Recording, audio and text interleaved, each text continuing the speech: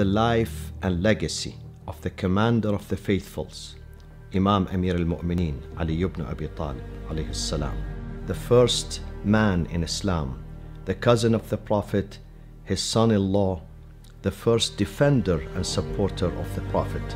We will discuss his sacrifice and his contributions over 30 episodes. So please join me. I'm your brother, Moustafa Qazwini. Assalamu alaikum.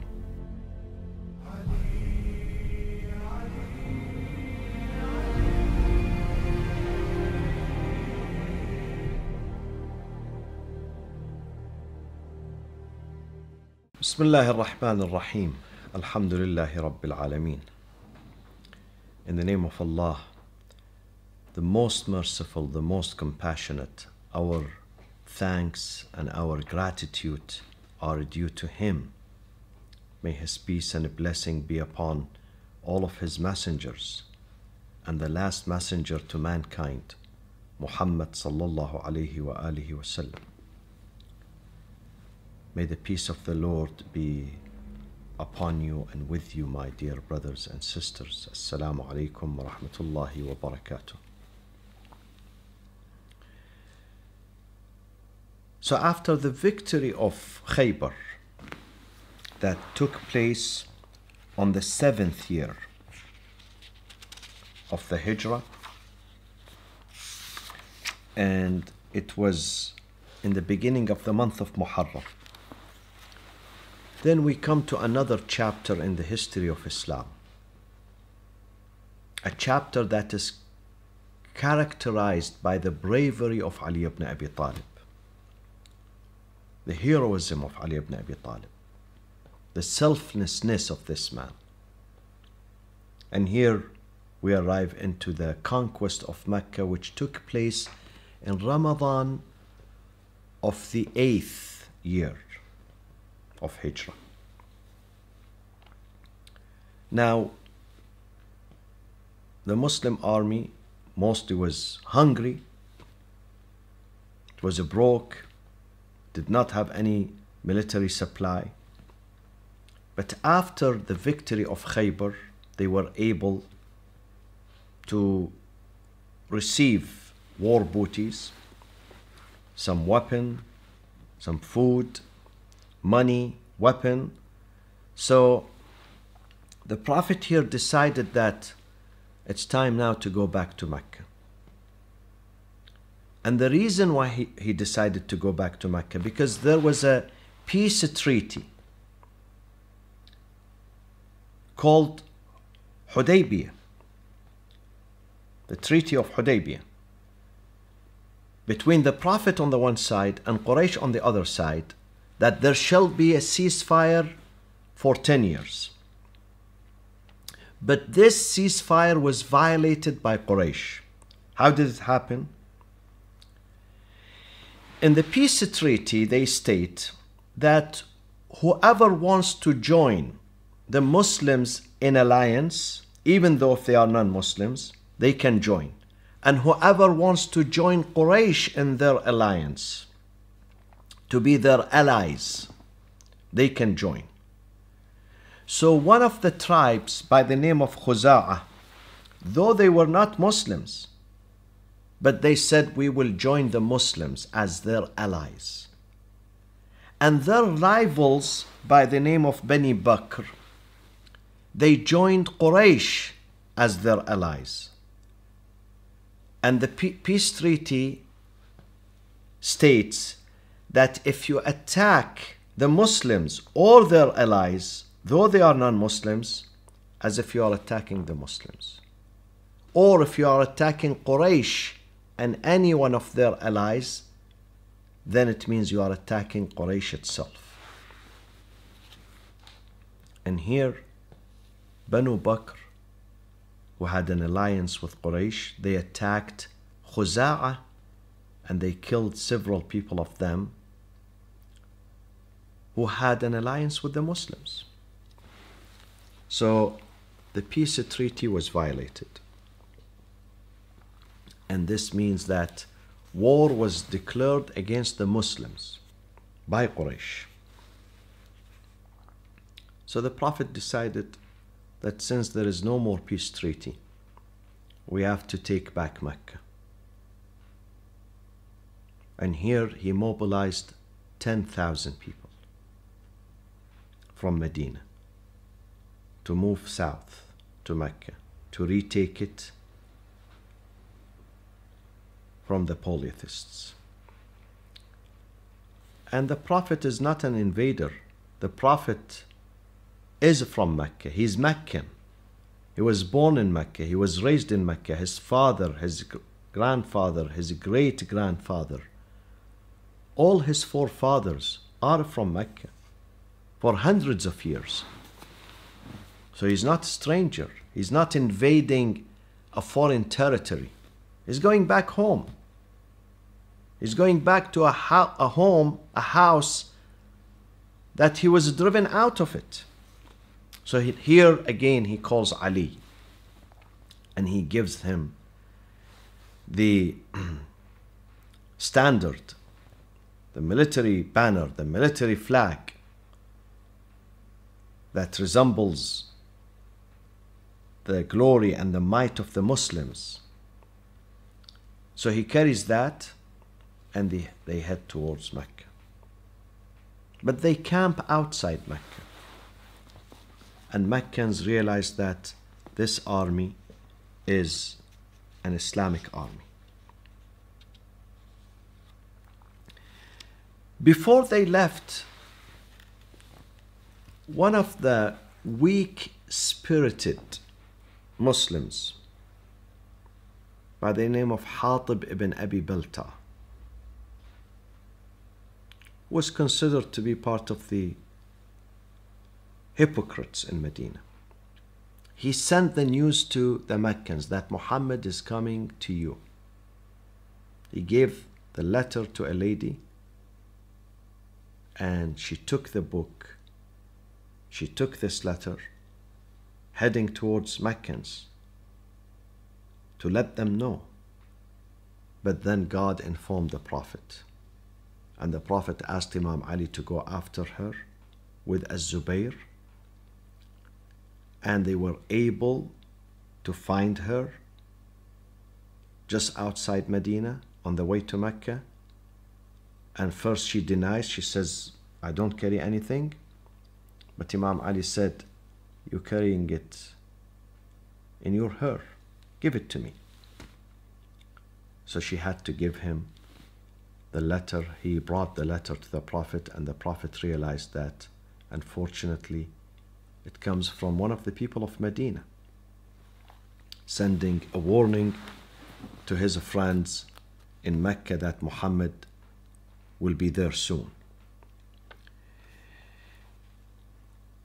So, to cut the story short, the Muslim army started going inside Mecca without a bloodshed, without any confrontation, no military confrontation. No person was even wounded in recapturing Mecca. Because Quraysh realized that there are 10,000 fighters here. And Muhammad ﷺ kept sending messages that this is a peaceful recapturing of the city. I'm not here to kill.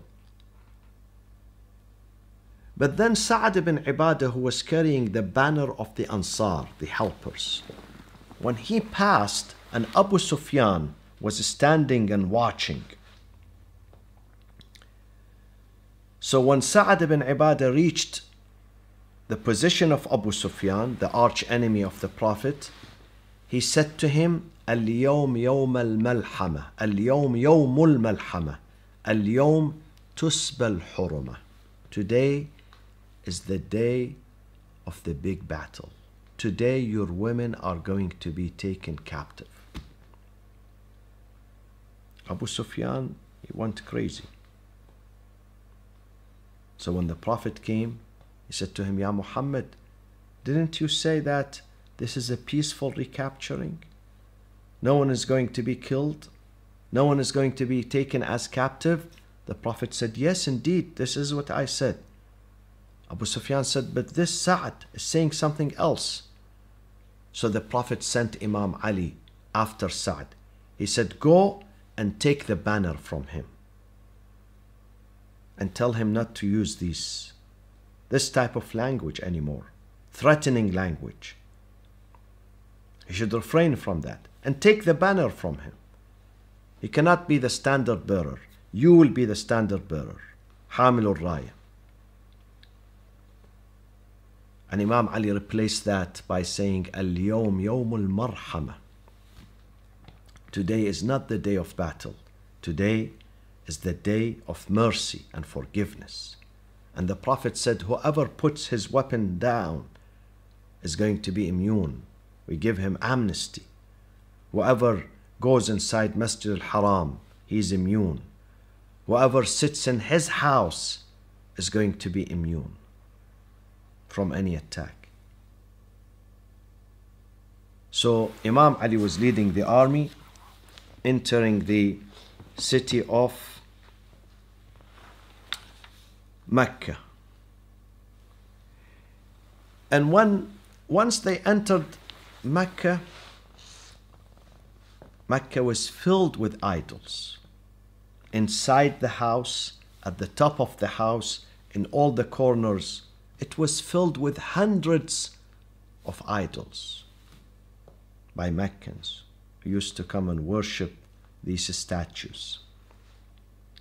The Prophet ordered the house to be cleaned and cleansed, because originally this house was built by Abraham based on monotheism, Tawheed, not idol worshipping, not idolatry. So it was contaminated with idol worshipping. These idols were brought inside the masjid later on. Originally this mosque, this temple, إن أول بيت وضع للناس للذي ببكة مباركا وهدى للعالمين. It was built to worship God. It was built based on monotheism, not polytheism. So it has to remain clean. So they started the process of cleaning the mosque from idols, from these statues. And some of them were placed at the top, at the roof of the Kaaba. So here, the Prophet said to Ali, Ali, I want you to carry me on your shoulder so I can destroy the idols from the roof of the Kaaba. And then Ali, this is very interesting. فجلست إلى جنب الكعبة. Ali says, I sat next to the wall of the Kaaba. ثم صعد الرسول على منكبي. The Prophet صلى الله عليه وسلم ascended upon my shoulders. فقال انهض بي. Now you can stand, so I can reach the top of the Kaaba. فنهضت به. I stood. فلما رأى ضعفي تحته. When the Prophet realized I am too weak to carry him. قال اجلس. Sit down. فجلست. I sat down. ونزل عني وقال يا علي اصعد على منكبي. You go and stand on my shoulder. فصعدت على منكبيه. I stood on his shoulders. ثم نهض بي حتى خيل لي أن لو شئت نلت السماء. When the Prophet lifted me up and I was standing on his shoulder, I realized that I can touch the sky. I can touch the sky while I was standing on the shoulders of the Prophet. وصعدت على الكعبة. So I was able to climb at the top of the Kaaba, the roof. فألقيت الصنم الأكبر. The cardinal idol that was placed there and fixed to the floor, to the roof of the Kaaba. I started demolishing that one and the others that were next to him. فلم أزل أعالجه. I was struggling to demolish it. ورسول الله يقول إيه. Yes, yes Ali, yes, good job. The Prophet was encouraging me. حتى قلعته, until I uprooted the idol from the roof of the Kaaba. فقال دقه, the Prophet said, toss him, toss it to the ground. فدققته وكسرته ونزلت. So I tossed him to the ground and I started breaking it into pieces, and then I came down. Then after the day of Mecca, the conquest of Mecca, there were some tribes preparing themselves to attack the Muslims in Mecca. So the Prophet decided that I have to take them by surprise. These two tribes were the tribe of Hawazin and the tribe of Thaqif. They decided that they have to continue resisting Muhammad and his message and his mission, and they would fight against him. So the Prophet knew about their plan, that they are planning to attack the Muslim army, and therefore he mobilized his troops, and they were about 12,000, 10,000 of them who came from Medina, another 2,000 who are the new converts in Mecca who accepted Islam, and the Prophet gave the banners to different tribes in his army, different groups. He distributed the banners over them, and he left and he gave Imam Ali the banner of the Muhajirin. But Hawazin was too smart, so they decided to lay in wait for the Muslims when they have to cross certain way, certain path, that they must cross it, then they will attack them there. And of course, when the Muslims left Mecca, they were big in number, 12,000, it's a huge number. Abu Bakr here looked at the number of the army, he said, لا نغلب اليوم من قلة. We are not little anymore, so we are not going to be defeated anymore. Today, we are a strong army, big army. But then Hawazin, they had another plan for the Muslims. So they were ambushing them. Once the Muslims started to cross that passageway into the valley, they ambushed them. They took them by surprise and they attacked the Muslims and they killed many of them. The rest of the Muslim army ran away as usual. And the Prophet was calling upon them. The Abbas, he had a huge voice, the uncle of the Prophet. He started calling upon them. How do you leave your Prophet, the Messenger of God, alone? Come back. And Ali was standing as a guard, protecting the life of the Prophet. Because if the Prophet gets killed on that day, then Islam is over. It's over. So he had to fight and defend to protect the life of the Prophet. Only few people stayed with Imam Ali.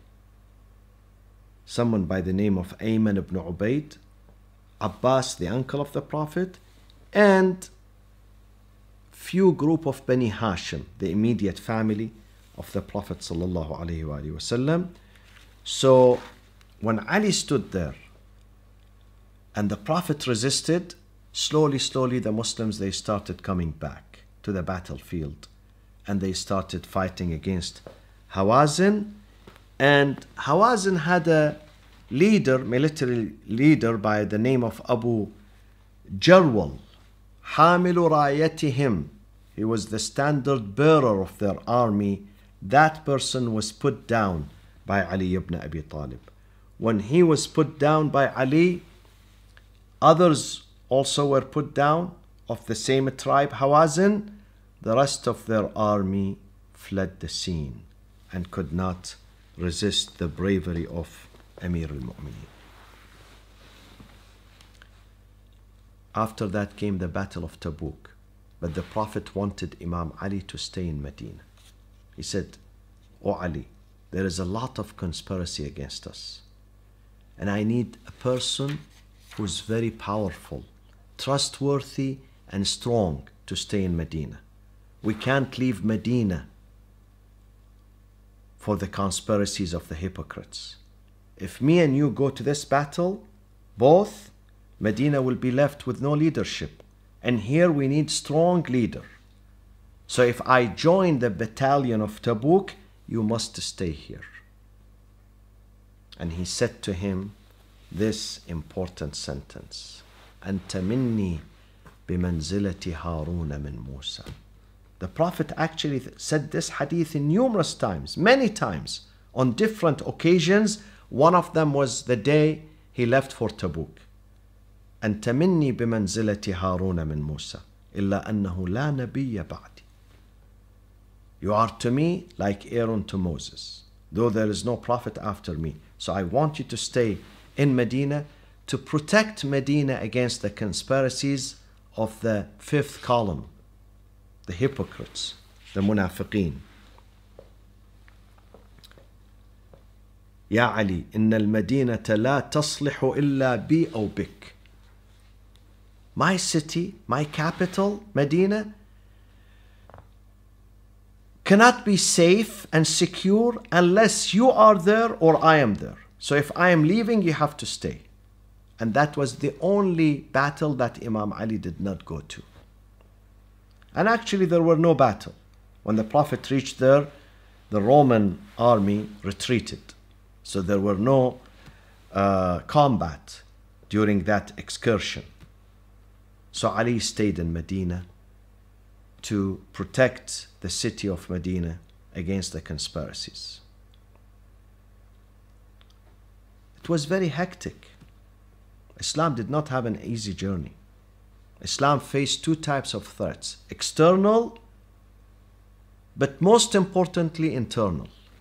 Some people from within who accepted Islam either by force or against their will, not out of conviction, not out of understanding or love. So they decided to destroy Islam from within. So the Prophet had to leave Imam Ali there.